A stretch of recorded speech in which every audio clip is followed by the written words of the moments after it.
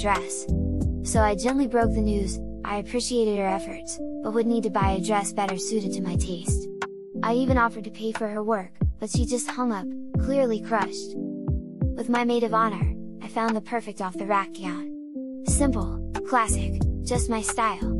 My dream dress for the perfect day with my groom. But Zoe apparently felt differently, holding back tears during the ceremony while her mom shot daggers my way all night.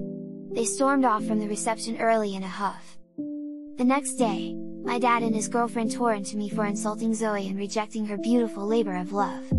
They insisted I should have just sucked it up and worn the ill-fitting eyesore.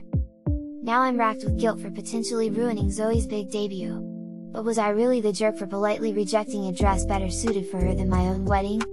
I thought I was just staying true to myself on my big day.